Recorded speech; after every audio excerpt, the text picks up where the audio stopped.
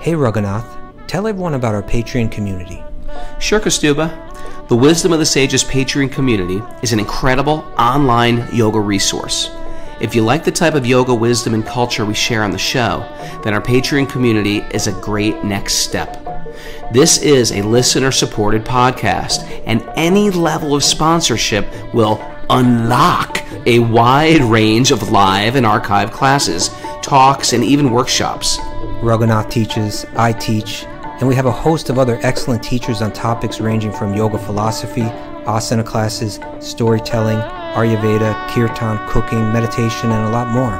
We even have an incredible online Bhakti 12-step recovery group. So if you want to check it out, go to patreon.com/wisdom of the sages. All right, let's get it on. Om Namo Bhagavate Vasudevaya. Om Namo Bhagavate Vasudevaya. Om Namo Bhagavate Vasudevaya.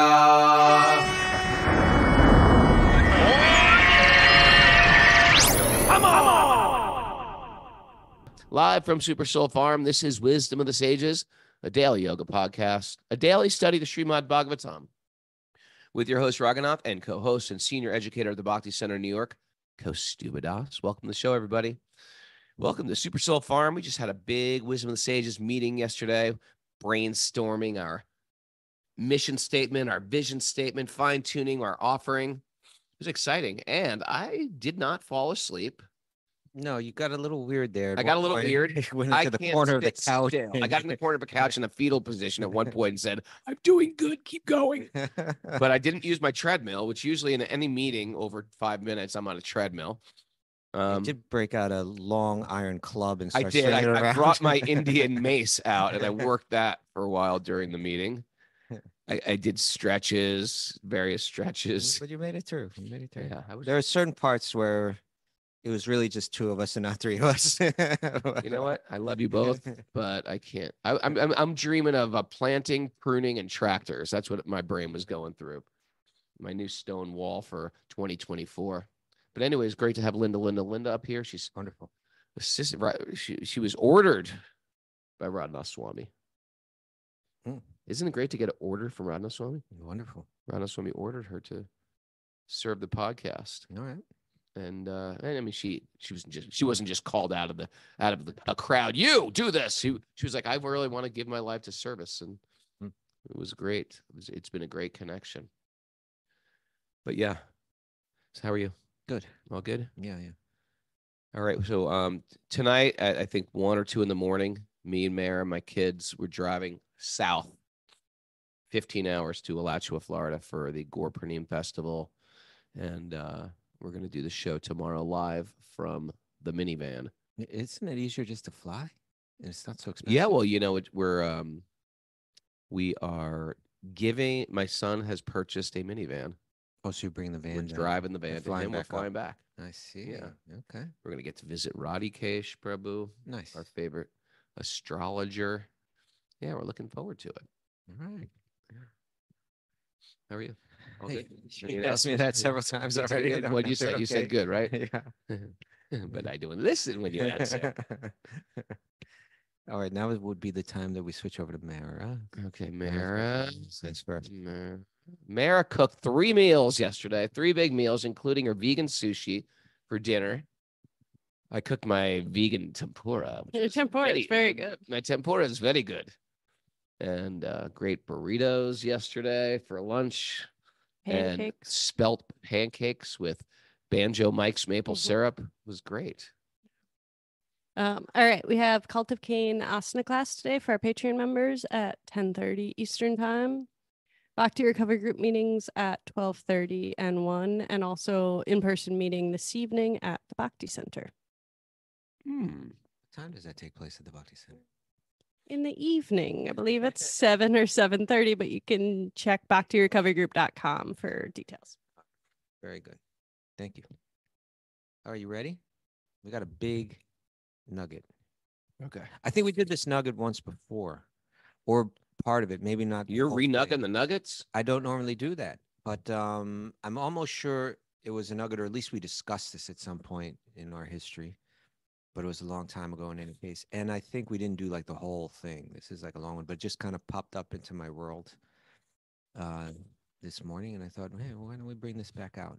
I like people who use 3 names. I like one name people. Like I like Raghunath, Batman, Madonna. You know, I like one name people, but 3 name people is pretty cool too. All right. George Bernard Shaw, Okay. David Charles Wilson, David Lee. Mara Roth. Simons Jones, David Lee Roth. Do we have any more you could think of? Oh, I'm sure there's plenty out there. Okay. So this Dwight is George D. Eisenhower. Well, that's an initial. the initials, yeah. Franklin Anyway, Delano who was George? Roosevelt. Yeah, Franklin Delano Roosevelt. That's a good one too. John Quincy Adams. I think it was more popular to do this. Maybe it was in back the old day. days. Yeah. Your question was? No, I'm stuck in 3 names now. Who was George Bernard Shaw? Yeah, who's George He Bernard was Shaw? a writer. He was one of the most, I think after Shakespeare, he was like the most influential writer Really? from England. Yeah. British Okay. writer. That's how little I know. I hate when there's things that everybody know and you don't know them. Right now, nobody knows what we're about to read, Raghunath. I know. I'm about to enlighten them with something that I just took off the internet. Okay. This is the way, this is the true joy in life. What? The being used for a purpose, recognized by yourself as a mighty one. The being thoroughly worn out before you are thrown on the scrap heap. The being a force of nature instead of a feverish, selfish little clod of ailments and grievances, complaining that the world will not devote itself to making you happy. Oh, boy. I am of the opinion that life belongs to the whole community. And as long as I live it, it is my privilege to do for it whatever I can. I want to be thoroughly used up when I die. The harder I work, the more I live. I rejoice in life for its own sake. Life is not brief candle to me. It is a sort of splendid torch which I have got a hold of for the moment, and I want to make it burn as brightly as possible before handing it on to the future generations. George Bernard Shaw. I like that. Yeah, it sounds like George Bernard is kind of identifying with the body in the sense that he thinks this life is it. Well, yes, I get it, but there's But still still. there's still a point there. I want Yeah. this life to be of use, of value. The first thing that comes to me, the true joy of life, the being used for a purpose recognized by yourself as a mighty one. You know, it's I sometimes pray like this because, you know, no one wants to feel used. If you have a friend that used you, someone used you for your money, someone used you for your fame, someone used you for your body. With this concept of being used, or he used me, it's like a horrible thing where someone reduces you to a thing that they can enjoy. It depersonalizes you. But I pray, oh Krishna, use me. Oh Guru Maharaj, use me. Oh Krishna, how can you use my body, my talents, my thoughts, my dreams, use me, and I will feel appropriately used. Not just like used for your own selfishness, someone else's selfishness, but for God's intents and purposes. Mighty purpose. For God's mighty purpose. I love that. What else are you taking from it? What else? I'm taking and I want to be full. Oh, here's another thing. Sometimes we think like we get caught up in so much busyness of the world, and not just busyness of the world, but busyness of the mundane world. We get busy doing nothing. I say that a lot. Busy doing nothing. And then we feel like the remedy for being busy doing nothing is just to do nothing. We start to think, yeah, busyness is bad. It's overwhelming. I need personal space. I need to put up boundaries. I need to do nothing. No, you need to do something substantial, something that's contributory. Right? Get my point here? Mm-hmm. So it's not the opposite of doing too much nonsense is not to do little nonsense. It's to do something substantial. So he wants to be fully worn out when he dies. Mm-hmm. But it's not like he's saying, okay, now I'm just going to cash out. I've sold all my stuff. I've got out of the corporate world, climbing the corporate ladder, and then I'm just going to go to Panama and live on a beach. That's not what he's saying. It's busy. Busyness till you're loud. I want to die preaching. Okay. It's preaching. You know what? Preaching, the word preaching, I stopped saying it for years. It's back in vogue. Preach. I'm a preacher. Okay. Okay. Thought I'd share that. Thank you. Yeah, and it seems like he's kind of, it was interesting in our meeting yesterday because we're trying to define our core values. Yes. And in doing that, we kind of looked into the podcast itself and saying, what is it that we're trying to embody? What are the essential things that are there? Mm-hmm. One of them had to do with it being rooted in the tradition, the authentic Bhakti tradition. We want to present that as it is, something real, something authentic, make sure that gets across. But we also wanted to be sure that sometimes when tradition is too tightly interpreted, then it doesn't actually reach people or become transformational for people. So we wanted also to be innovative and, branch it out so that it's relatable. Mm-hmm. And then the third core principle we looked at when we were really thinking, what are we all about? What is it? It seems like he's touching on it here, but this is what we wrote. Oh, good. I got it here. It's focused on the essence, keeping our mission at the forefront. We avoid diversions, such as non-constructive criticism, gossip, and politics. Go slow. Non-constructive criticism. We avoid non-constructive criticism, gossip, and politics. And politics. And by saying politics, it doesn't mean that we can't have any political convictions, but it just means that we don't get diverted into the again, maybe non-constructive, constant back and forth that people are very prone to get caught up in, particularly in these days of 24-hour news cycles and all of that. So in the worst political climate, you can become very Krishna conscious. You can. Even if you hate your president, even if you hate your government, even if you're sitting in a prison. Well, hopefully you don't hate them.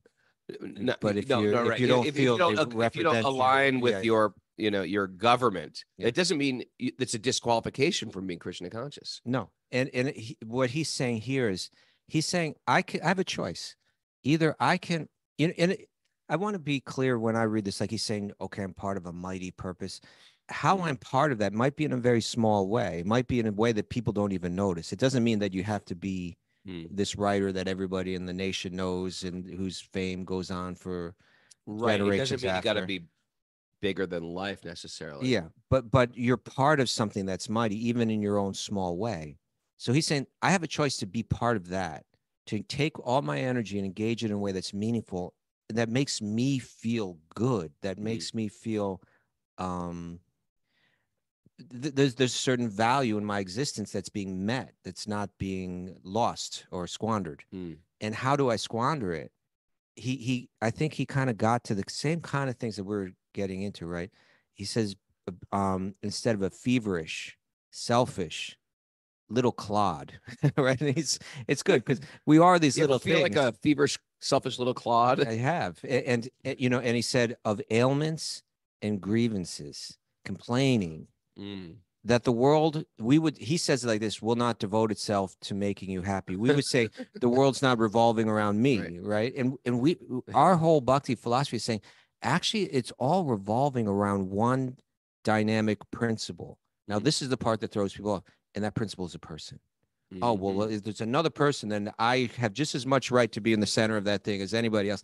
Actually, we don't, and that's okay, because it's just as thrilling and wonderful to be revolving around that divine principle as it is to be that. As a matter of fact, and this is the whole theology behind Sri Caitanya's, that divine principle, personal principle in the middle, realizes that the experience of revolving around that principle is even more ecstatic than being that principle, and he wants to take that role as Sri Caitanya. Krishna takes that role as Sri Caitanya, but that's kind of an esoteric thing. I like the point though. When we go to Vrindavan and holy places, we do parikrama. Krama means to step around. Yeah, and so the idea is that all these things in holy places, whether it's a sacred Tulsi tree, or a temple, or Govardhan Hill, or even Kailash, they all have like they're trails you can walk around. And the idea is you're getting yourself out of the center. Yeah. And you're walking around these holy things or places. It's really good example you use because you feel a certain power. Like just like we both just were recently at Govardhan. Right. And externally, if you just look at it, first of all, most of the time you can't even see the Govardhan Hill, right? Like, right. It's so like maybe half the time you can see it, not even. And we're saying that hill is not an ordinary hill. Mhm. That hill is an entirely dynamic, spiritual, divine being, and that by symbolically, in one sense, we rotate ourselves around it. We walk around the thing. We do it barefoot. You walk 14 miles around it as an act of sadhana, as an act of like meditation. But there is a symbolism in it that it's like, I'm putting you in the center. I want to revolve around you. And we do realize, we do feel tangibly that there is a powerful force. You know, there's a powerful effect that it has on one's consciousness, effect that it has on one's right now. effect that it has on one's life. When I interpret this in a Bhakti framework, I can choose to be a feverish, selfish little clod of ailments and grievances. This is going wrong. I got to memorize that wrong. phrase. Yeah. Feverish, selfish little clod filled with ailments and ailments grievances. and grievances. It's complaining that the world will not devote itself to making me happy. The world is not meant to be devoted to making, well, in one sense, the world is devoted to making us happy, but we have to learn to work with it. In other words, it's not meant to make us happy on the material level, but it's meant to turn us back to the real happiness. The suffering that we experience in life is meant to have a reformatory kind of healing. You know, we're meant to kind of reform school. Yeah, we're meant to kind of realize, oh, I've been a selfish clod and this doesn't work. What's the alternative? And the alternative is to be part of that mighty, principle, that mighty purpose, which is divine love. And we all have the opportunity to make that choice, but we will get diverted if we're not very careful. And so we kind of defined it in our way. I think his way is more or less saying the same thing. Very right? articulate, though. He's very articulate. You like that concept, reform school? That's what it is. Did you say reform school? You said was that a phrase? What do you mean? Was that like some people say juvie? Reform school. That's reform school. That's a thing. Okay. Yeah. Reform school. We're in reform school. Yeah, in a sense, we are. Yeah. So anyway, I think he hit on a nice, it's in one sense, it was just kind of like a bold statement about how I want to burn out, on the battlefield and go out in a flash of glory in one sense. But I think he was very insightful in terms of how we lose focus. You have excavated a previous nugget, which was worthy of upcycling. Yeah. You upcycled a nugget. And I don't think we got that whole thing in there. And a lot of that was some pretty interesting stuff.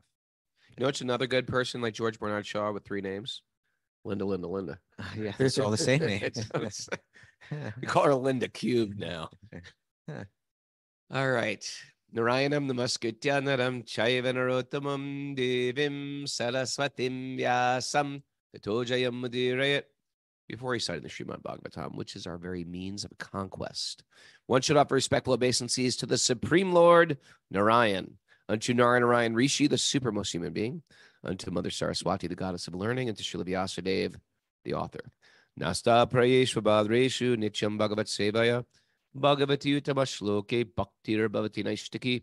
By regular attendance in classes in the Bhagavatam and by rendering service to the pure devotees, all that is troublesome to the heart will become eradicated, and loving service to the Supreme Lord, who is praised with transcendental songs, will be established as an irrevocable fact. Om Jnana Timarandasya Jnananjana Shalakya Chakshurunmilitam Nena Tasmai Shri Gurave Namaha. I was born in the darkness of ignorance. My teachers are opening my eyes with the torchlight of knowledge. I offer my obeisances at their lotus feet. Reading from the Srimad Bhagavatam, Canto 7, Chapter 6, Text 26 or 7. 26. Oh, I want to give a big appreciation for everybody at the DC Temple, including Ananda Vrindavan. They're having a big grand opening. If you're in the Washington, D.C. area, big grand opening of their temple in Potomac, Maryland. Ananda Vrindavan is one of our Sage Group leaders. She's one of our Sage Group leaders. She's senior Vaishnavi, Temple president there. temple president, and married to our good friend Braja Bihari. That's right. So congratulations. Yeah, that should be an exciting event. We're going to drive right by. I wish we could just pull over and stop, but we're not going to. You could. We could, but we're not going to. No, go ahead, do it. Nah, we're not going to. Because we got a 14-hour drive. We're going to just keep driving. That was 15 hours before when you said it earlier. Yeah, I went a little You faster. just saved an hour. You could do it. I just saved.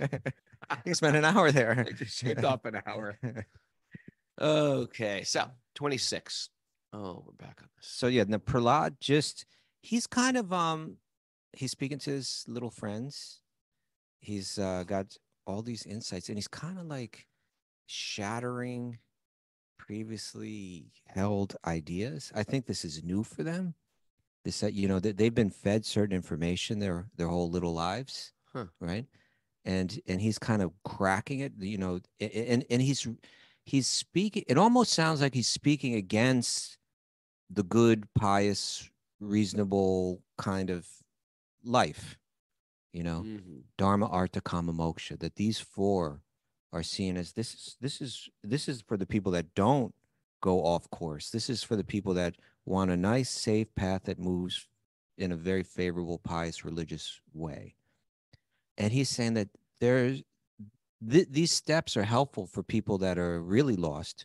But when you want to get to the deeper, true essence of life, you realize it's beyond these.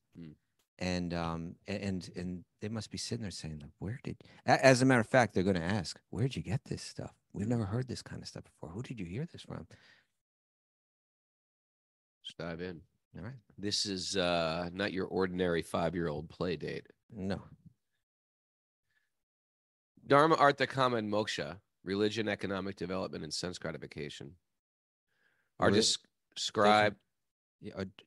Not the moksha. Oh, that didn't say moksha. Yeah. I just said religion, Dharma, Artha, and Kama. Dharma, Artha, and Kama. Yeah. These are described in the Vedas as Trivarga, or 3 ways to salvation. And kind of 3 steps moving towards it. Yeah, it's a big thing in Vedic teachings. Yeah. Someone asked a question about that this weekend too. Last 2 weekends. Q&A day. Yeah. Or 3 ways to salvation. Within these 3 categories are education and self-realization, ritualistic ceremonies performed according to Vedic injunction, logic, the science of law and order. Isn't that interesting? I think that means karma. Okay. Right. The science of law. I assume that's what it means. Actually, we could look in the translation, but that's what I'm assuming that it's referring to. And various means of earning one's livelihood. These are the external subject matters of study in the Vedas, and therefore I consider them material. However, I consider surrender to the lotus feet of Lord Vishnu to be the transcendental. Yeah. How do you think his playmates reacted to that statement? I think they were, again, they had not heard this kind of talk before. This was going beyond what they had heard. Apparently, even at that very young age, they're being trained up in this type of thinking. Okay. And so they're wondering, our teachers, they're going to say, Prahlad, we've only had these 2 teachers. And you can't even leave the palace. Where did you get this? Where did you get this stuff? Yeah, but as I'm hearing it, you know what conversation this reminded me of? What was the very fascinating conversation between Sri Caitanya and Ramananda Raya. And Ramananda Raya. Yeah, this is from the Caitanya Charitamrita, which is the book that really captures this type of Caitanya Vaishnavism, right? This Bhakti tradition that stems from Sri Caitanya. And in that biography of his, it's more than a biography, right?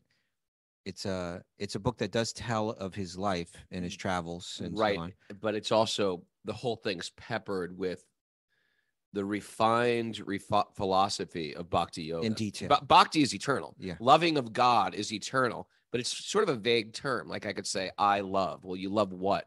Or I love I love my kids. Well, what does that actually mean? And so Caitanya Charitamrita gives refined understanding of what love of God is in a really understandable way. Although it's infinitely deep. Yeah, right? It's infinitely deep, but it's also probably the most essential teachings out there. Yeah. The fact that you and me, a couple a couple losers from the Lower East Side. We're attracted to it. Yeah, and so there's about 5 or 6 really important conversations that he has. Was that an offense if I call you a loser as It's well as okay. me? Yeah, it's no problem. Forgive me. I'm the loser from the Lower East Side.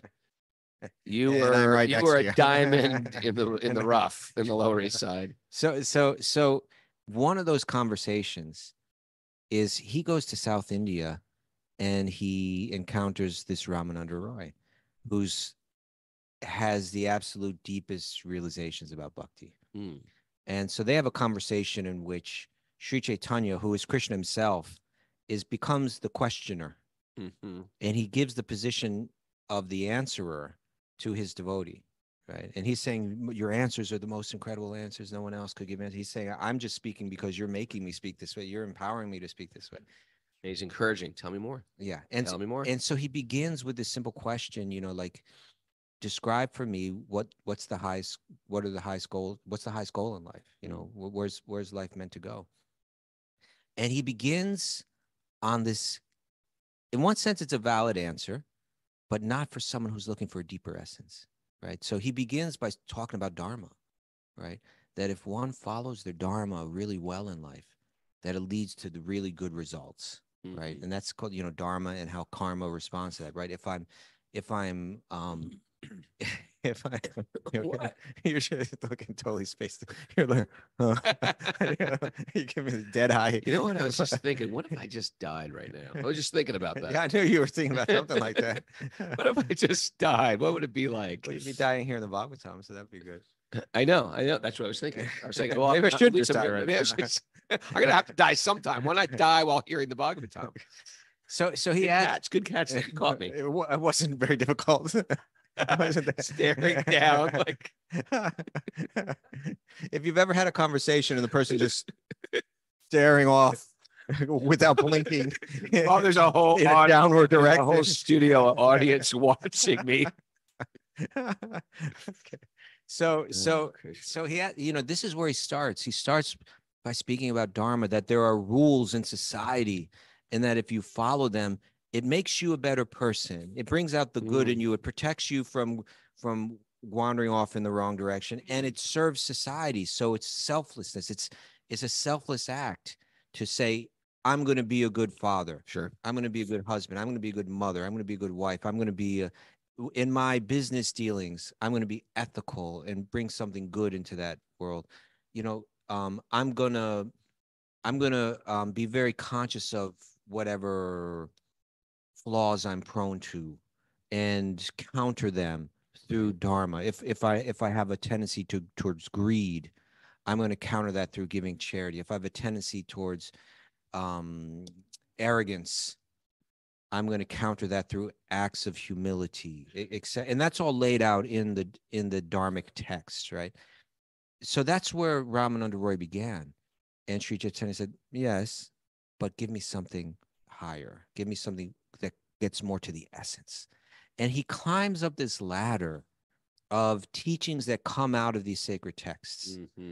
That keeps climbing up until he starts talking about pure bhakti, right? No, actually giving your heart and soul to devotional service. Okay, that's getting warmer, but keep going.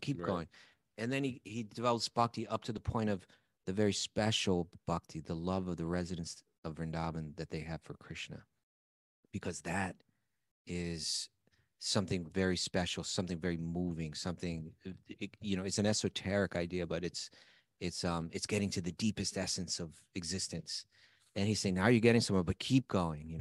He gets to the love of the gopis, that the intensity of their love, the complete loving surrender that's there in their devotion is particularly special.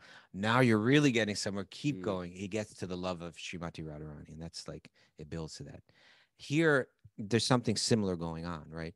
Prahlad is saying, we're being taught about be dharmic, and you'll get good results from that. Economic development will come. You'll enjoy life, but in this dharmic way, this karma, your desires will be fulfilled. And ultimately, if you follow this path correctly, it leads to moksha, where you let go of everything and you enjoy some peace. And he's not saying that these things aren't real, but he's saying these are on a lower level. What did he say? I consider them to be material. Is that what he said? Yeah. Like I consider these are they're external subject subject matters matters. of the study of the Vedas. Yeah. And therefore I consider them material. However, there's something beyond that. There's something that gets more to the essence of life. I consider surrender to the lotus feet of Lord Vishnu to be transcendental, right? And we never sort of got caught up in the Vedas. Most of us never got caught up in Vedic teachings. Yeah. We just met a devotee who was a Bhakti Vedanta, devotees that were, this is the goal. And we just were taught just to jump on to pure devotional service as the way, the truth, and the light. Yeah, it's there in Bhagavad Gita where Krishna's instructing Arjuna, let go of these flowery teachings of the Vedas that are promising you happiness in this world. There's something beyond that, and you're worthy of what's beyond that. Now move. What Prahlad is doing here is the exact same thing. He's saying that we're getting trained up in a certain way. We can go beyond that. There's something far. Those are just kind of like rudimentary steps in one sense. I mean, they're huge steps for if our society lived By it would be a tremendous, if this tremendous was embraced, upgrade. it would be a tremendous upgrade. From just pure selfishness Sure. and recklessness in life. But that's what we've been saying for the last few days on these verses. Yeah, like we can't even hold together a family in Kali Yuga. Yeah, right. Whereas these are the things to regulate us and have us, curb our desires for unrestricted sense gratification, and we can't even keep it together. When we really have to. It's a really interesting example that you used.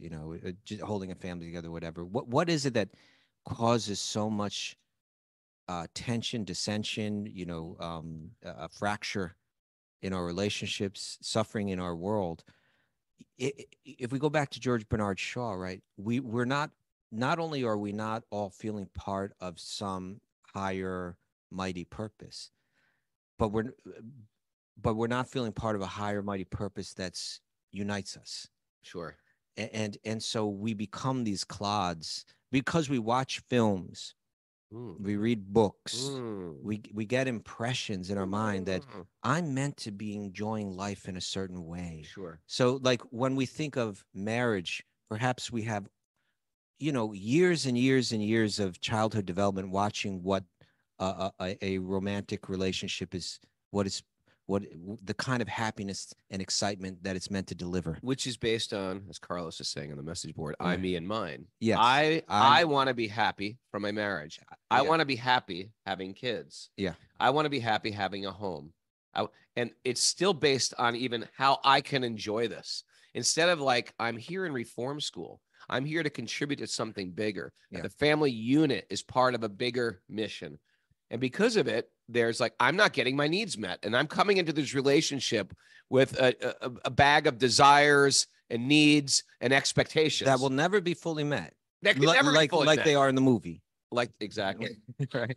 And so here, when George Bernard Shaw said, I am of the opinion that my life belongs to the whole community. That's not like necessarily like a socialist kind of statement.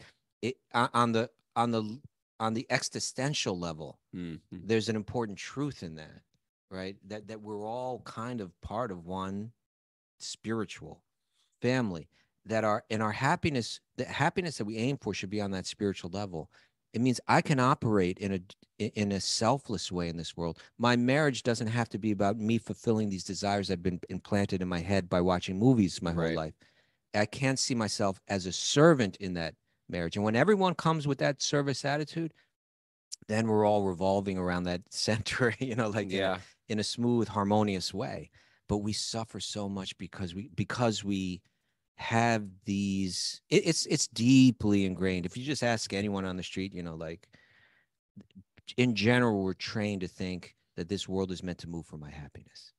And that's why we become these feverish clods. Feverish clod. So Prahlad's pointing to this idea that's beyond working well within the material. He's saying we've been given these laws of how we can operate well within the material realm, but there's something way beyond that. Mm. And now he's going to get to that. Okay. Text 27.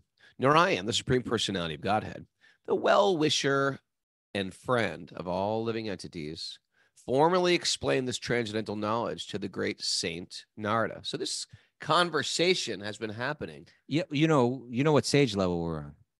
No. We're on sage level 4. Okay.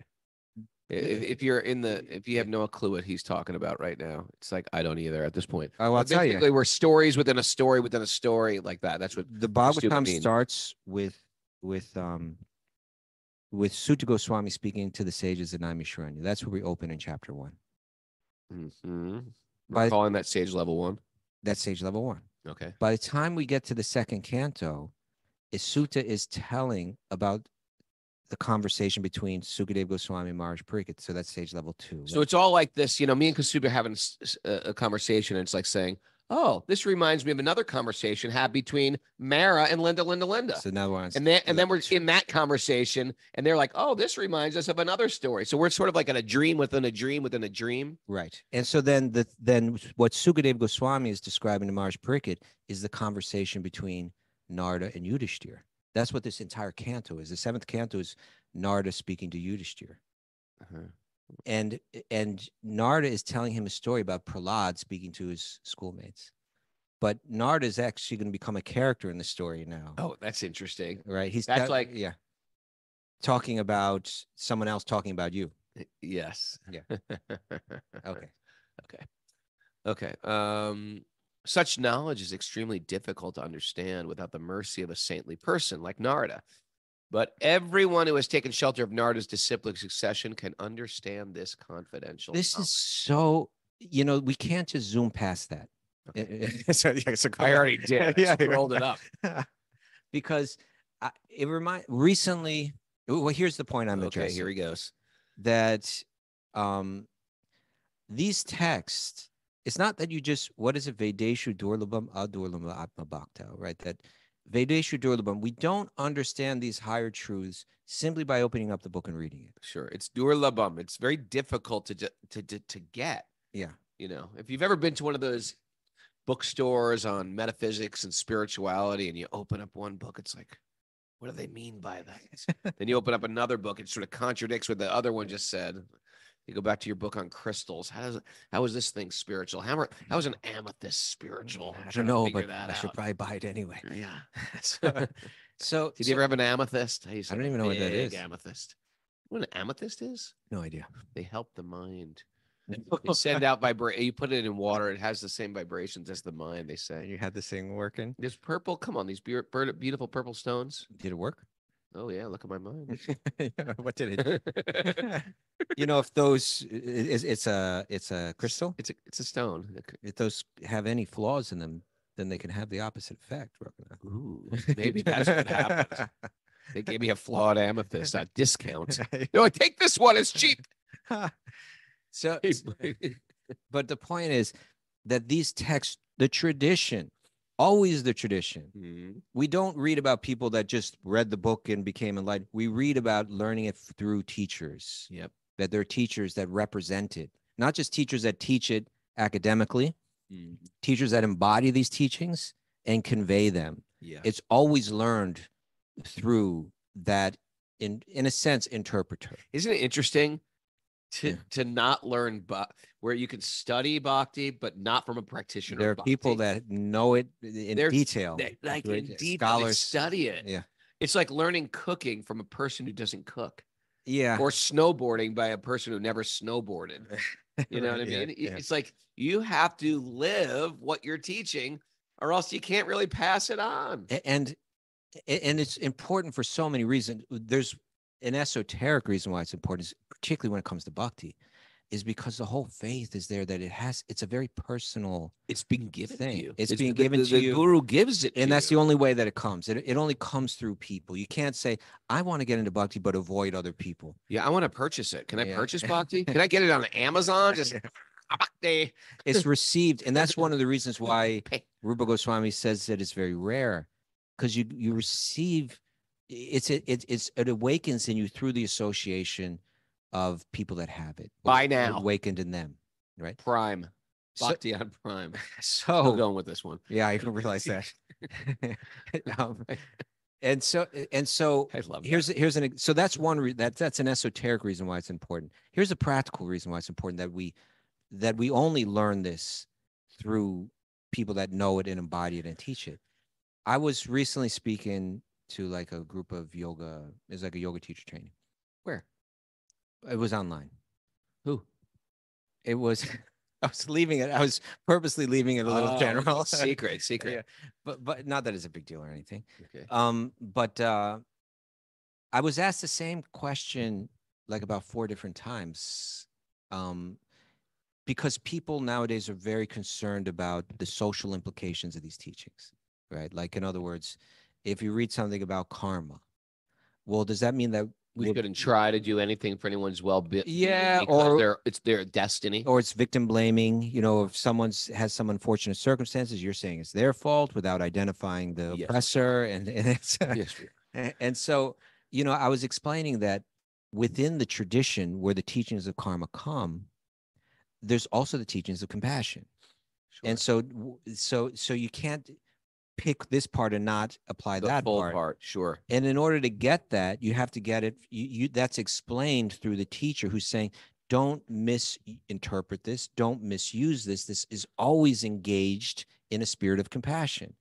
If Sure. you don't have that teacher that's emphasizing that, you could take it and draw all kinds of conclusions from it. You could misapply it in so many ways, but you have that person that embodies the entire thing, and that helps us keep focused in the right way, helps counterbalance any misinterpretations, helps bring out the full teachings. Good right? answer. But it wasn't satisfying because I could see that then they asked again. And I had to give the same answer about 4 different times. Really? Yeah, because it's What a pain. it's such a No, actually, I mean, it's good. Were they like, was it like people were growing? There's 2 different ways. People want to learn, yeah. and they want to understand, and that's a good thing. And they want to question, and it's encouraged in this Vedic discourse. But it's when they have their feet planted in the ground of this is wrong, and I'm here to defeat you. That's when it's just like, you're not here to learn anything. I felt, I can't say because it was through Zoom and all that, but I felt some people were definitely like, okay, I get that. That's satisfying. Others, I can't say for sure whether they were just totally dissatisfied with the answer or not. Yeah, some already have their conclusion made up. Yeah, some, you know, we can get into a whole psychological analysis of that, right? But some people feel the need to embody, I am the person the protector of truth and righteousness. Yeah, the warrior of it. Yeah. And they may not be willing to hear anything because they've embraced that as their identity. They may not even be effective at it. They may not even embody the true spirit of it, but they've created an identity around that. And when we create a false identity, it can very easily block us from our true progressive thought, you know? Yeah. So in any case, he's saying, you know, here it's saying that, let's read it again, that such knowledge is extremely difficult to understand without the mercy of a saintly person like Narada. But everyone who has taken shelter of Narada's disciplic succession can understand this confidential knowledge. The more we study our own spiritual life, or reflect on our spiritual life, it's people on a regular basis who have spoon-fed. I say spoon-fed because it's like a mama feeds a baby. A little spoon. You want to take this spoon? A little spoon-fed us bhakti. And also, it's like they didn't shove it down our throat. They gave us as much as we can put in our mouth and digest. Yeah. And there's been people like that who have given us bhakti. Yep. We would not understand it if we just picked up these books and tried to read them on our own. Now he also, this term here in the translation, confidential knowledge, that becomes important. But I think may come out in the next verse. Why don't we read 28? 28. Prahlad Maharaj continued, I received this knowledge from the great saint Narada Muni, who is always engaged in bhakti and devotional service. This knowledge, which is called Bhagavat Dharma, is fully scientific. You do A, and then you get the result, right? It is based on logic and philosophy and is free from all material contamination. Okay. So he was just saying that this other knowledge is on the material level, right? The Dharma, Artha, Kama, Moksha. he's saying, but there's another kind of dharma. There's a deeper dharma, a dharma that gets to the deepest essence of life, and that's called Bhagavad Dharma, right? That dharma, that, and again, we could look at the word dharma, right? And we can define it in two ways. It can mean, it can refer to the purpose or the duties that we have in life, right? My dharma is to be this, for this time in my life, to be a good father. Right. That's my purpose. It's a purpose of mine. It's a duty that I have. It might come out in particular, there might be particular regulations or something that, or responsibilities that define that dharma. And dharma, the word is also meant to refer to something more fundamental than that, something more essential than that, which means my essence, right? And that is something that doesn't change with time, doesn't change with circumstance. That by my essence, at my very essence, I'm a divine, eternal lover, deeply connected with that supreme source, right? But that it's a bhakti essence. And so here's saying there's a Bhagavad Dharma, right? There's a Dharma beyond being good in this world and receiving good results from it. There's a Dharma that connects you to that Bhagavad Dharma. That's it. He's saying it's fully scientific. It's real. You can understand it. It makes sense logically and philosophically. It's very strong in those areas. It's not something that's entirely. Really does make sense, doesn't it? It makes sense. It makes sense. And so anybody, if you just hear this stuff, it all if anyone's got any issues, it's not with the philosophy. It's always like the philosophy makes sense. Well, unless you're bent in certain ways, you don't want to hear it. But it's consistent. It's solid. It's deep. Yeah. Now he's calling this jnanam. There's this confidential knowledge. Jnanam vijnanam samyutam. Jnanam, which means this knowledge. Here we're getting the translated as confidential knowledge. Vijnanam samyutam, combined with its knowledge, combined with its practical application, it becomes realized knowledge. Realized knowledge. Right? Yeah, and so he's saying this is something that you can apply your logic to, apply your philosophical thought to. It holds up. This is something that you can apply in your life, and it goes beyond just a theory, and it becomes deeply realized. And it's confidential because it speaks to that most essential message of divine love. And one could say, well, if it's confidential, it's right here in the book. How secret or confidential is this? It's not hearing it. It's not confidential in the sense that nobody gets the chance to hear it except some exclusive group. But there's an exclusive group that's capable of understanding it. And what excludes one or allows one has nothing to do with a lot of the qualifications that often apply in the academic study or even yogic study, or Vedic rituals, etc. It's not Vedic rituals. It's not intelligence. It's also not renunciation or detachment, which it's not caste. It's not gender. It's not none of these things. Yeah, sex. Yeah, it's confidential because it has to do with the state of one's heart, a state of non-envy. This is what Krishna describes in Bhagavad Gita when he speaks of confidential knowledge. Because you're not envious, because you're a devotee, because you're my friend, you can understand this confidential knowledge. Sometimes there's that ego really blocking the way from understanding truth. That's why, like I love the 12-step program, and the people that are coming out of that. Generally, their ego has been crushed down, and all they have is God. Right. And so, and a lot of us too, doing this practice is like, this is silly, this is crazy, this is weird. And then all of a sudden, our ego just is devastated. Like, this makes 100% sense. That's the reform school that you're talking about. It's like, oh, you've got a certain pride in something very, to us, it seems significant, right?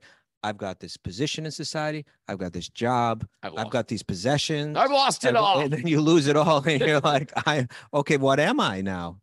Right. Who am I? What am I? It's said that Krishna can take everything away. Moment. And In a moment. And it can be the greatest mercy that we have to actually achieving the goal of all of this. Do you want to hear my Instagram post today? Okay. I think you're going to like it. It has everything to do with what we just said. All right. Okay. So it's not a squirrel at all. It's not a squirrel. Okay. May your worst disappointment Yes. lead you to your greatest answered prayer. It can do that for you, right? Everybody like that in comments right now. And share. And share. Drop a heart. Drop a heart on that one. Yeah. Drop a heart. Double tap. So again, Prahlad is pointing to this higher, more essential knowledge. He's explaining that we understand it through another person that's got it. He's explaining that it's confidential, that it's not revealed to everyone. The other kids are looking at him like, where in the world does this come from? How is Prahlad learning about this? And I think we just have 2 more verses or so. Oh, do this. 654. Yeah. Text 28. Prahlad Maharaj continued. I just read that. Without Mara here scrolling around, I'm lost here. Text 29 and 30. These are the last 2 verses. The sons of demons replied. So the kids are talking to Prahlad now. Yeah. Dear Prahlad, neither you nor we know any teacher or spiritual master other than Sunda and Amarka. Okay, so he just said you have to learn this from someone that Right. embodies this from this great teacher. They're like, what teacher are you talking about? Right. The sons of they're the sons of Sukracharya. After all, we're children and they are our controllers. For you especially, who always remain within the palace, it is very difficult to associate with a great personality. Dear friend, most gentle one, would you kindly explain how it was possible for you to hear Narada? Right? Where do you hear him from? Right? Kindly dispel our thoughts in this regard. You heard this from Narada. Where'd you get it from? But Narada doesn't come into Hiranyakashipu's palace. Does he? Yeah, what? Yeah, we've never seen him Interesting. around here. So this is a question. This question is going to lead to the entire next chapter. Prahlad is going to tell us how he met Narada. But interesting things here too is that the kids are speaking to Prahlad, and when they speak about him, their words, they're meaningful. And Bhagavatam is kind of like framing out all these meaningful statements, right? So he says, "Dear friend, Yeah. most gentle one, would you kindly explain how it is possible for you to hear Narada?" So in one sense, we're seeing the Very polite little sons of demons. they're very polite. They're approaching in the mood of a disciple, with that sense, right? It's faithful, it's respectful, but they mention this. The word here is Saumya, dear friend, most gentle one. Now, if we go back to the very first chapter, the very beginning of the Bhagavatam, the sages of Naimisharanya are confused, right? They've all gathered. They know They're liberated beings. They were not ordinary beings. They're not like fishermen. Well, there was a whole variety of different types of yogis and Right. all people that are coming from the tradition that grows out of Vyasa's Vedic literature. Yeah. And they all shared in their concern for the future of humanity, knowing that Kali Yuga was coming on, this dark time was coming on. Right. They were trying to do something to bring some auspiciousness into this coming age. But the literature is so vast, they couldn't quite put their finger on what's the auspicious thing to do. Right. They're trying all different kind of things, and then they're all sensing, yeah, we haven't hit it yet.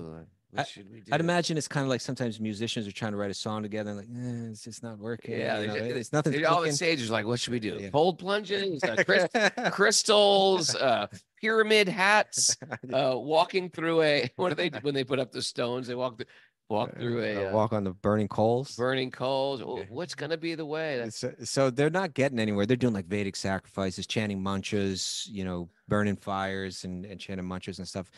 And then when they realize we're not getting there, they say we need to hear from the right teacher, and they identify Sutta Goswami as that teacher, and they open up to him. I pulled up the verse here. They said, they open by saying, "You're senior amongst us. You're senior. You've got more experience." And nobody understands all of Vyasa's teachings, all of this vast Vedic literature, the Vedas, the Upanishads, etc. Nobody understands it better than you understand it. You're like a black belt here. And then they say this, and because you are submissive, your gurus have endowed you with all the favors bestowed upon a gentle disciple. Isn't Right. that interesting?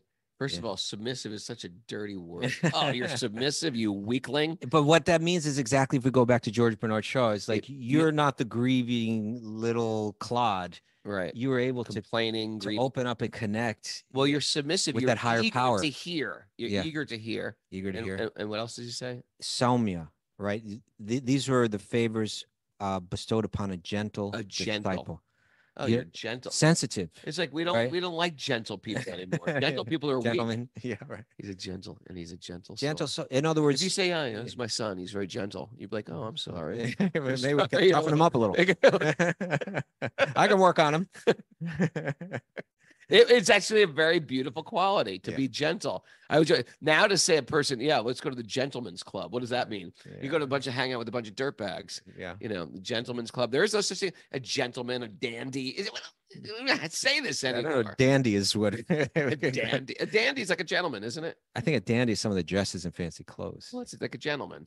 But I think it's beyond a gentleman. Anyway, a gentleman is a gentle soul. Controls their mind and controls their senses. Right. And they're sensitive to other people and their experience, and only when you become sensitive like that, do you open up and you begin to understand, it's like when we're lost in our own little bubble, we're insensitive to others.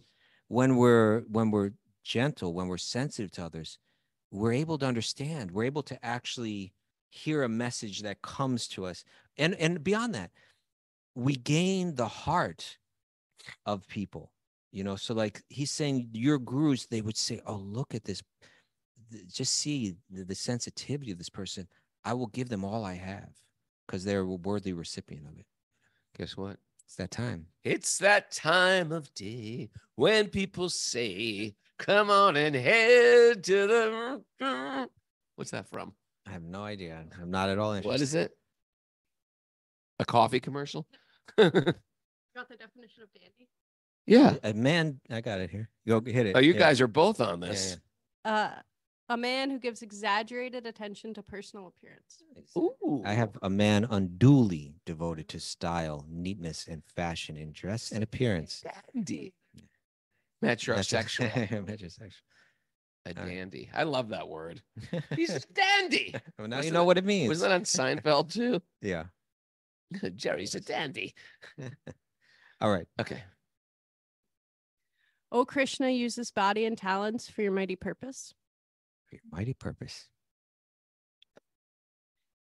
The opposite of too much busyness is to do something substantial. That's right. Focus. We're going to focus on this right here. Did you hear what I said? Want to say it again? The opposite of too much busyness is to do something substantial. Okay. All right. Yeah. Avoid non-constructive criticism, gossip, and politics. It will just divert you from your higher purpose. Diversion. Main thing is just to keep the main thing the main thing. Mm-hmm. Get yourself out of the center and serve the divine person. Nice. Parikrama. Mm-hmm. The world isn't here for our enjoyment. It's our reform school. There's a band called Reform School, isn't there? Is there? No, you're thinking of girls' school. Maybe it was girls' school. All right. Learn. Probably had to be a band out there called Reform School. Learn through teachers that embody the principles. Okay. That's how you learn it. My kids don't know what hooky is. I was like, you playing hooky? And they're like, what are you talking about? I was like, don't people say that anymore? Hooky? Bhakti is exclusive and confidential based on our humility and heart. That's how we get it. Play hooky from Maya. Huh? Okay. And oh, you just got to line it up to music. Sure, I got it. Mara. And don't be a feverish, selfish little clod. Don't be. Feverish, selfish little clod. All right. Sex Pistols song. Yeah, hey, selfish little clod. Thanks, everybody, for joining us. Hey, you got questions for Q&A day, send them in. Miss Mara, Wisdom of the Sages 108@gmail.com. Are we doing Q&A tomorrow? I think so. Oh, yeah. Send those questions in. Wisdom of the Sages 108@gmail.com. No questions are, you might think, well, I got a dumb question. Yeah, that's okay. We're all a little dumb here. That's okay, send them in. Sometimes everyone loves those dumb questions. And if you feel like, no, this is really dumb, then write anonymous and we won't let the world know how dumb you are. Oh, so the show tomorrow is at 8 a.m.? 8 a.m. tomorrow. Let's see where we'll be by then. And we're taking bets. See where the minivan will be at 8 a.m. tomorrow. What time are you leaving? I don't know. I'm going to try to leave at 1 in the morning. I'm going to sleep, wake up early, be packed. There's a severe weather. Okay, what could go wrong?